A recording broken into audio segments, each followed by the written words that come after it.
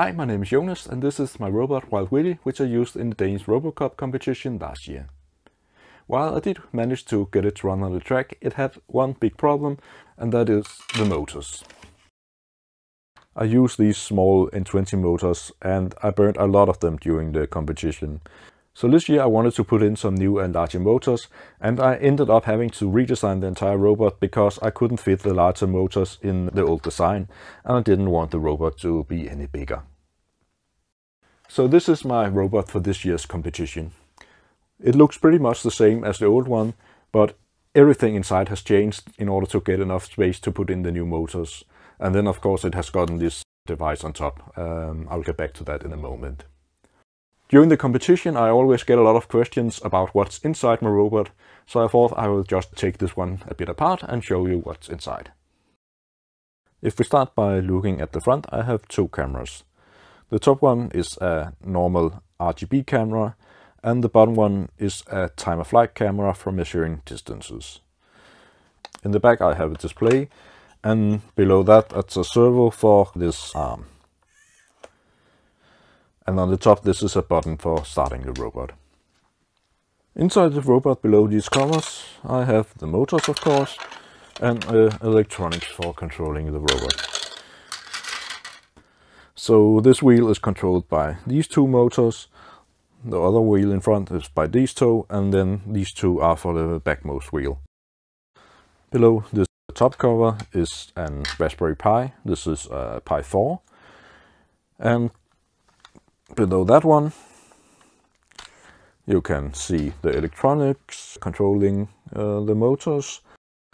This is 6 drivers for each motor, and all encoder signals from the motors are running into this Raspberry Pi Pico. It controls the speed and the angle of all motors, and it receives high-level commands from the Raspberry Pi on top. So as you can see, there's really not much space left inside the robot. And one of the things I really used a long time figuring out when I designed this robot was how to make the battery replaceable, so I can take it out when I need to charge it. So I ended up with this front cover that lifts off, and in here I have the battery, so I can take it out and recharge it.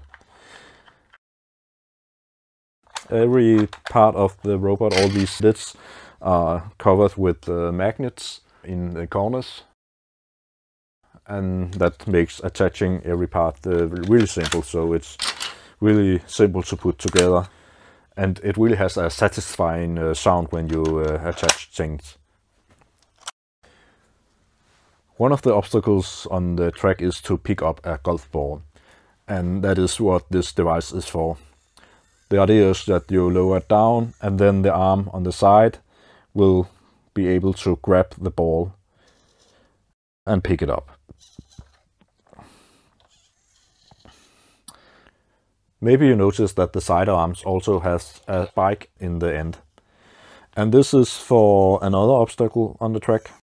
The obstacle is these cards with QR codes on them. Each one has a different number, and you have to separate the cards and put them in front of a house with the same number. It turns out that separating these is actually not that easy. They are attached by magnets. One thing I considered was just to try to grab onto the first one and then move it fast, but the other ones then tend to move. So I did the various tests and found out that the best way to separate the first card from the last one without moving the last ones is to pick it up in the wheels and lift it upwards. This way the cards almost doesn't move. The idea is to put the robot in front of the cart, then let the arm go down in between, and then the spikes will go in and grab into the wheels.